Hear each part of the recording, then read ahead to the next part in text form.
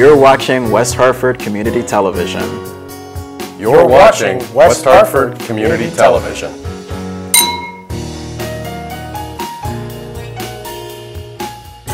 For the community, by the community.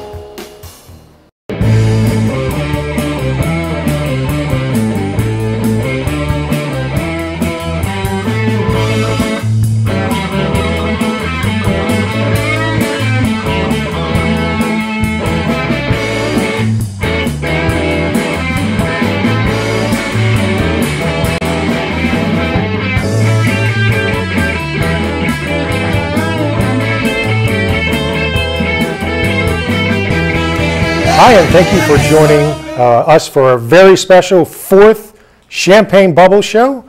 I'm Bobby P. And I'm James Kimbrough. And we're joined tonight by Kristen LaRochelle from Slocum & Sons Distributors. Kristen, great to have you back on our show.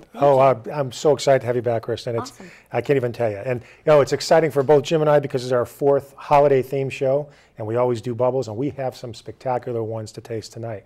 And they cover the whole price spectrum, and there's some really expensive ones here tonight, but I'm looking forward to them. So yeah, we normally do wines that are under $20, but we always kind of splurge for the holidays. And Kristen, you have really gone overboard tonight, so I can't wait to try what you've brought here. let's talk about our first one tonight. Okay. This is the Mianetto Prosecco? Yeah, so I wanted to bring, obviously we've got some champagne here, but I thought a good place to start would be Prosecco. Obviously Prosecco is not champagne, different grapes, it's from Italy.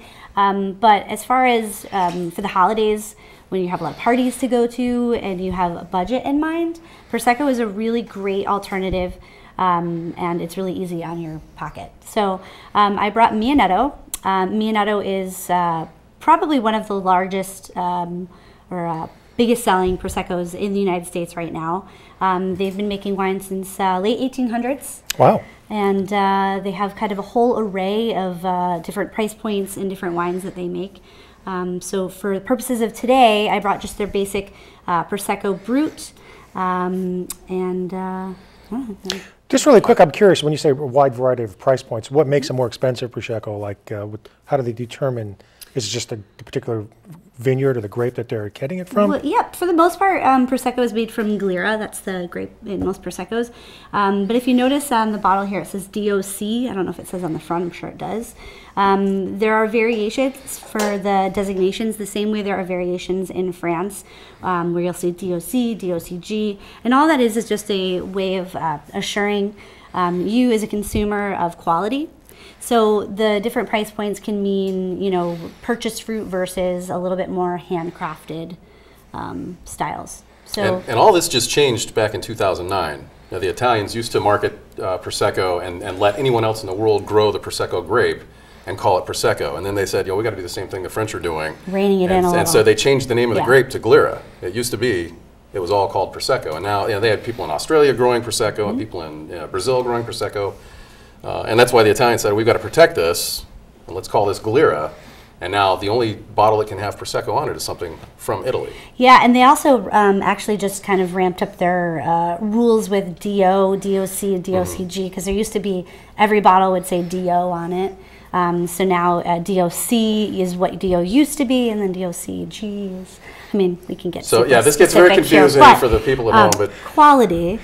Well, that's exactly right. Let's actually see if this is a Perfecto Prosecco. All right. Yeah, it wasn't a Perfecto Prosecco. Look at you, Ryman. We haven't even drank yet.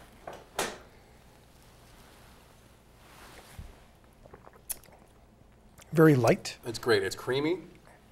And this is, I've served this a lot. So you brought a bottle that I was very familiar with, and I'm glad you did.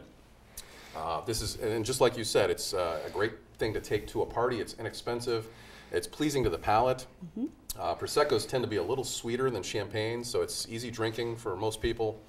And they're usually lower in alcohol, too. Proseccos are This one, I believe, is about 11%. Okay. This is a drier style. The region that Mianetto actually comes from is the Veneto. And when you have grapes from that northeast region of Italy, they tend to be a little drier, crisper, fresher. So really great as a way to start out a dinner party, like as an aperitif or with like lighter style food. It's not super heavy. It also makes really great cocktails. I can see that. I do bellinis with this all the time. Oh yeah. it doesn't overpower one way or the other. So you can buy this for probably around, I don't know, depending on your local retailer, $13.99 to $16.99. Yeah, that's certainly a fair price for the quality you're drinking. And it's everywhere. You can find it just about everywhere. It is everywhere. And just for our concerned viewers, because I know there's always some out there that are a little sensitive, Kristen is expecting.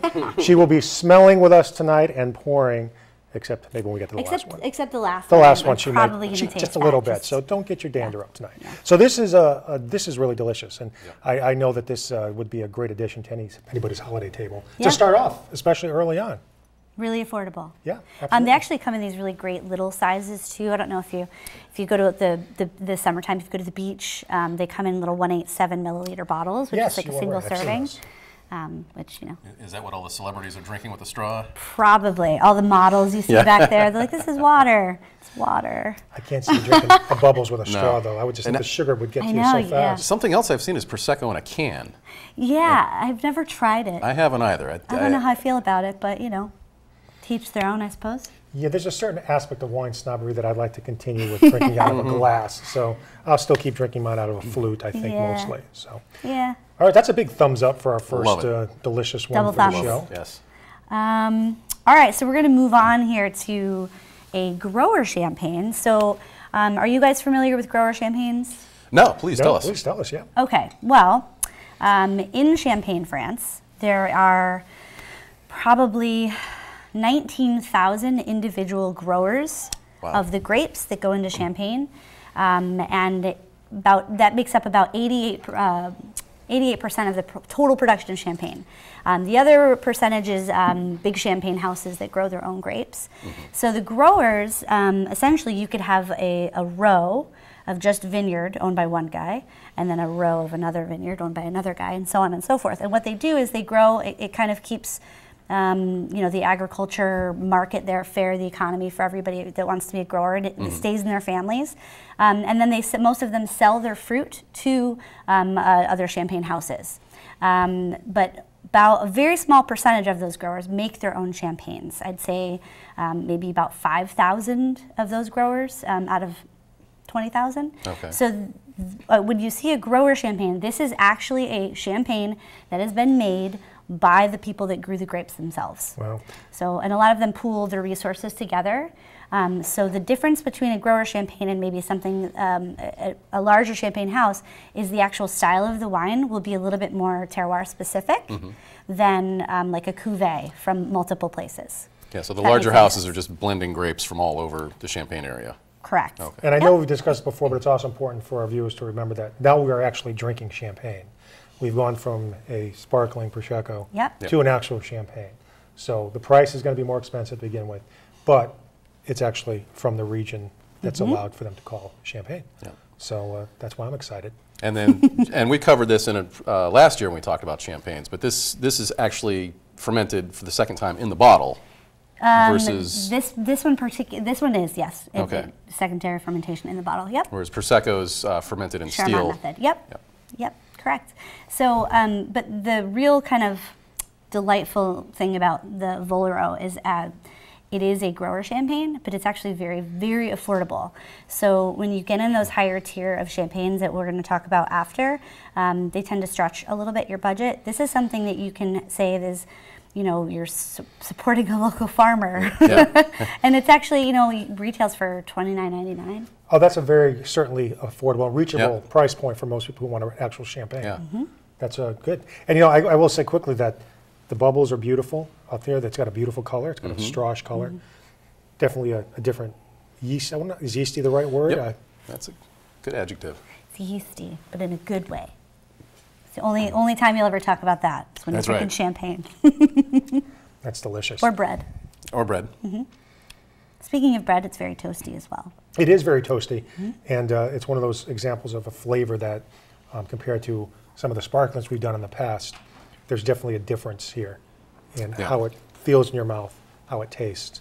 And even though we've had some good sparklings, I think this is an example of when it comes to actual champagne, even though it's basically the same thing, the taste is definitely more noticeably different. And for those of you who are looking for a little bit of, recognition in your wines when you're sharing them with people, this actually just got 92 points Wine Spectator this year. And they do make a rosé that's beautiful, and they make a one called a Cuvée Marguerite, which is very beautiful as well. Current vintage is '07, so if you see that, buy that. It's beautiful. And not all champagnes have a vintage year. I'm glad you mentioned that. Yeah, that's a good point. So it has to be, is it normally when it's a really good year that they put a vintage on it? Yeah, and that's actually really good that you brought that up, because one of the hard things about being a grower champagne house is that you live and die by those vines that you are using. You don't have the luxury that Clicquot or Krug or Laurent Perrier have, that they could make up what they're losing in a bad year from a bunch of different places. If there's a bad storm that hits an area very hard, and that's the grower's area, there's no wine. Yeah. So, and typically, depending on the year, if the weather is great and you have an abundance of fruit, then you can start doing vintage, which is really nice, as opposed to a cuvee of different years.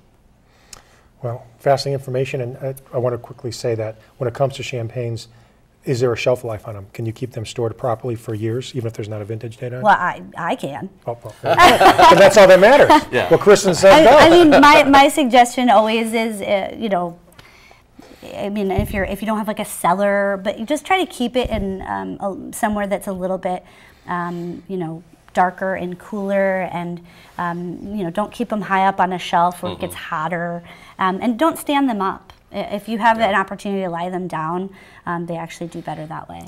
Yeah, Bob brought out a bottle once. His parents had hidden it away in the cellar for years and years, but was it on top of a radiator? It was near the heating surface, but it was from the early 80s. Yeah. Oh, it breaks my heart. It was bad. It was so bad. But it was a great science experiment Yeah. to learn how not to store wine. So we were excited for a moment, because I think it was sort of a good bottle. Yeah. But as soon as that cork came out, you realized that, those days were long gone. That breaks my heart. If I go into a retailer and they're like, oh, all our fine wine is up here, and it's just all standing up there and collecting dust and heat.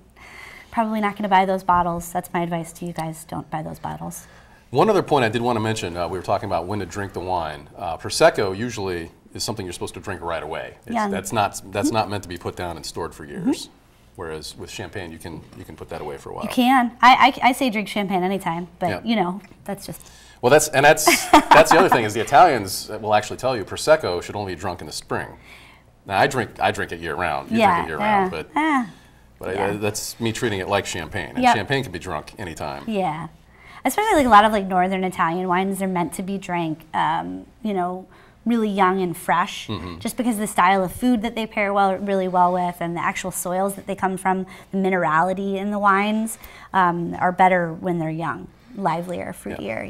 They don't have a chance to kind of fade.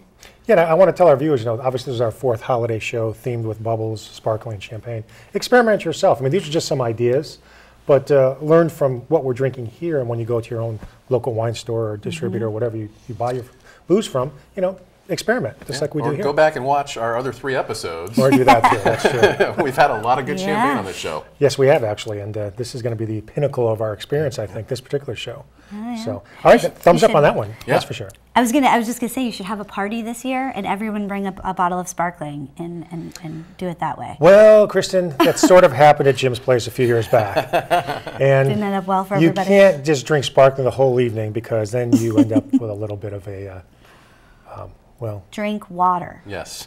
It's a little bit too much sugar, I think, for just sticking to bubbles the whole evening. It's Leave your troubles in the bubbles, as they say. I like that. But I like that. moving on then. We're moving on to number 3. All right. So sorry, I'm the closest to it. I should pour it for you. And the ladies, so you will get your first pour. So Veuve Clicquot, they actually are some of the largest. Well, maybe not the largest, but they have actually quite a bit of land acreage in Champagne. So a lot of their wines come from them on their own estate. I have a soft spot for Veuve Clicquot, just because it's kind of this quintessential story of women in business before women were really allowed to kind of run things. The story goes is the widow Clicquot, her husband had passed away. She took over the company, and in the first year that she took over, she shipped out over 100,000 bottles of champagne and made a house style. And so she's a role model for women. She's done quite well. And she did quite well. They've done quite well for themselves since then. And it's a very respected name. It is, yeah. Can't go wrong bringing a bottle of Clico to a party. No one will be angry. And this is a little bit lighter in the straw color that we had with the previous, but the bubbles still seem just as effervescent as the one we just had before. So the predominant grape in this, pop quiz. You guys should know this is your 4th sparkling show. But what are the grapes in Champagne? Pinot Noir, Chardonnay, and Pinot Meunier. You get the red star. My mouth was still exploding in orgasmic delight with this last sip I just had. Yeah. This is good. So this actually is predominantly Pinot Noir. I'd say about 55%. And then you have Chardonnay is kind of the finesse, and then the Pinot Meunier is just like the backbone and the raciness and the structure. So they use all 3 for this one? They do. Okay. And the house style, I don't know if you've ever had the Clico Demi-Sec, which is a white label. No. It's actually a little more off dry.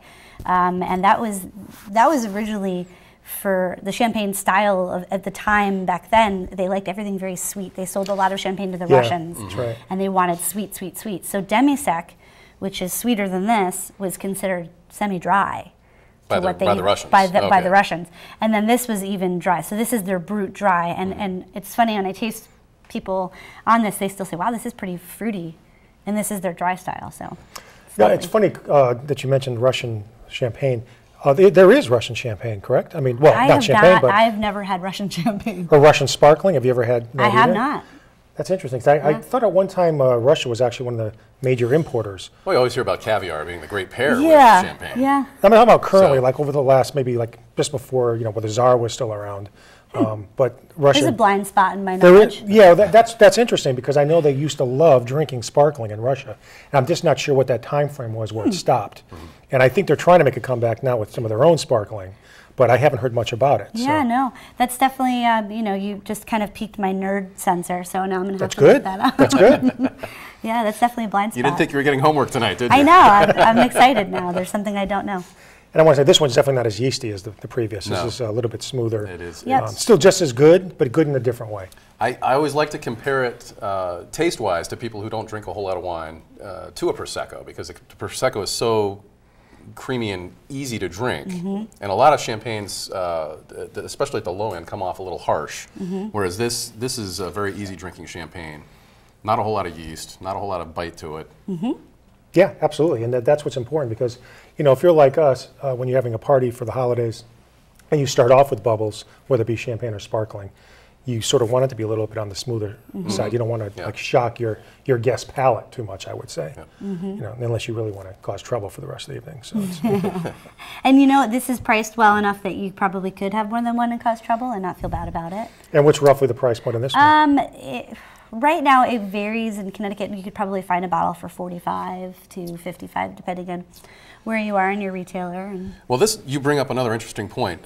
Champagne prices tend to rise right before Christmas, true. Thanksgiving, New Year's. no, yes and no. I'd say Connecticut specifically, if you're going to buy champagne, this month is a good month to buy it because a lot of retailers are all competing for the same dollar. Okay. So a lot of them go for the champagne as their way to lure you in. So if you're Okay. going to buy champagne, look around for sales and look around for your local guys because a lot of them are selling their champagnes at lower prices this month. But if you wait till the day before New Year's Yeah, Eve, then then you're you're in gonna have trouble. Then it's your own problems. fault. That's Yeah. right. Then it's your own fault. Then you're going to get, some version of Clico. It's going to be spelled with a W and with a K, Clico. And it's going to be apple juice. It's going to have carbonation in it, but that's it. Well, and that's the other thing that I did a little research before the show, and I didn't realize that some champagne manufacturers, and this is typically at the lower end, but they actually add carbon dioxide to kind of speed up the bubbling process. Yeah. They want to rush this to market, so they cheat a little bit. Well, that's also kind of, in a lot of ways in the Charmat method when you can add a little bit of into the tanks. It just creates a lighter style, which typically you wouldn't have in something that's been like handcrafted, like Clico. Fun fact about Clico, if you care about that kind of thing. We like fun facts. Do you guys know what riddling is? That's when you're turning the bottles? I've actually watched a Frenchman do that. Really? Yes. There are professional riddlers. Yes. And they don't know riddles, but they do know how to spin bottles very, very fast. Do we know why they do that?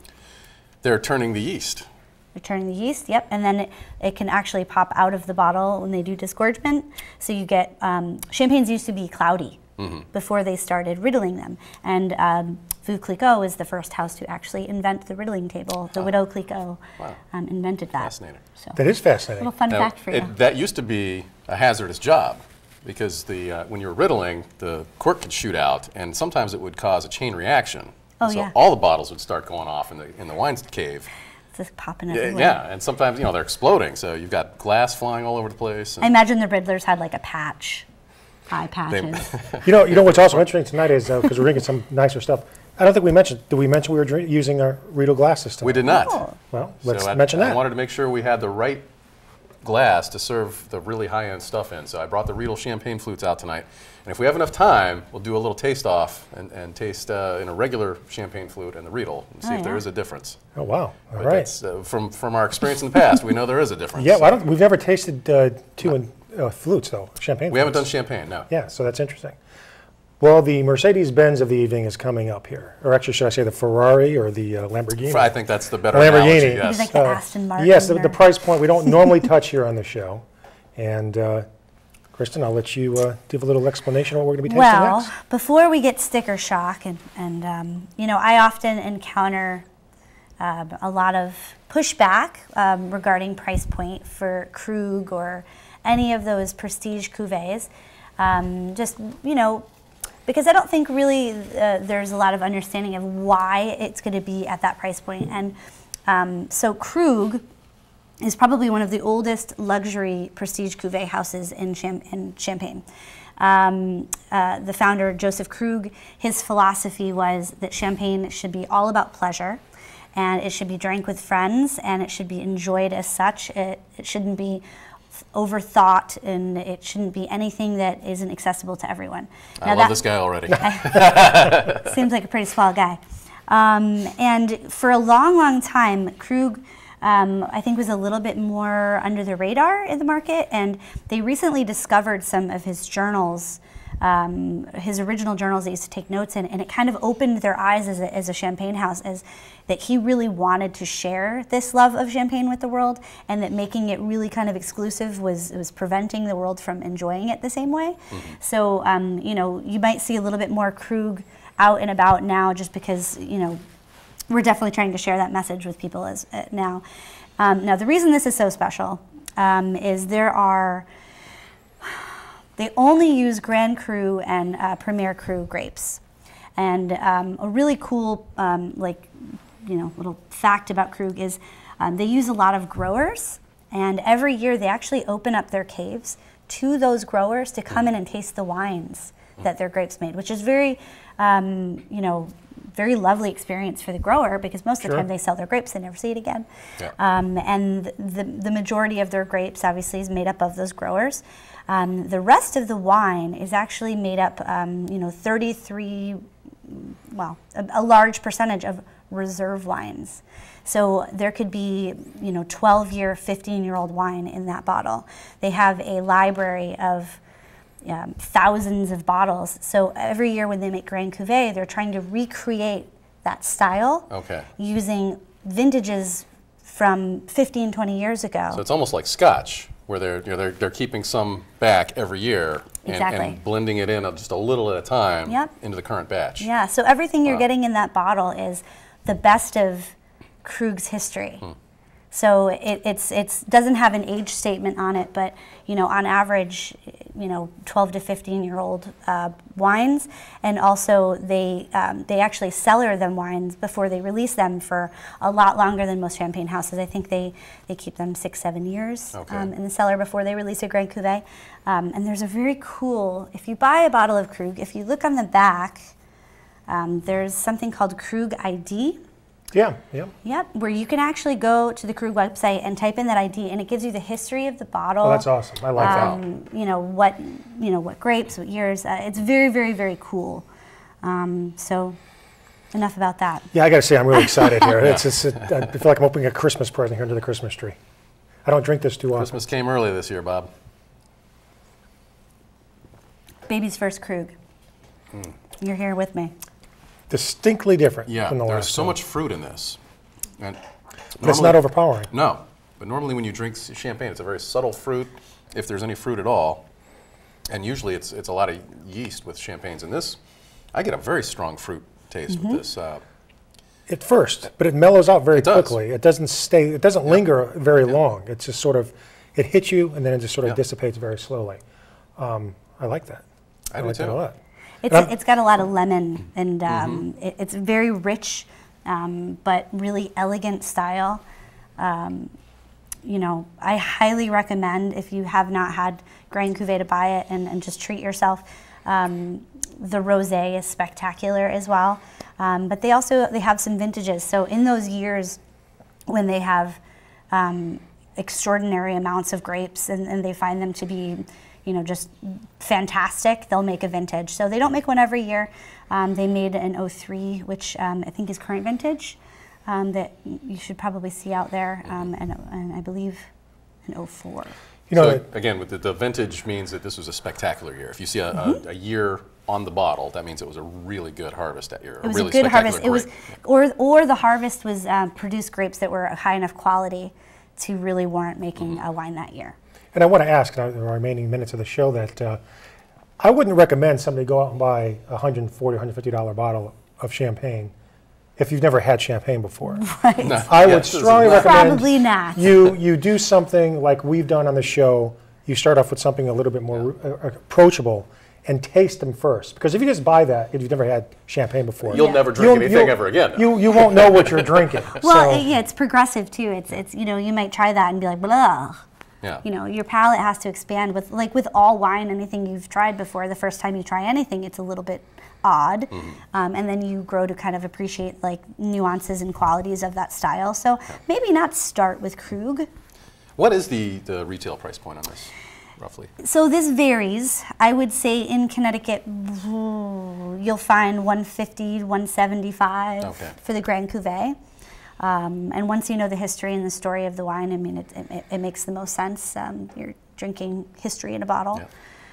You know, I want you to know this is officially the most expensive bottle we've had on the show. Oh, It Hooray. is. You know, I think that's right. I thought the Chateau Montelena that I did a show on, you weren't on that I one. wasn't on it. But we had, I think it was $120, $130 bottle of red, one of their older Well, this vintages. blows it away, doesn't But it? now, Bubbles has officially that's so funny. taken the top tier. That's great. The most expensive wine by the least pretentious wine person. I love that. On your show.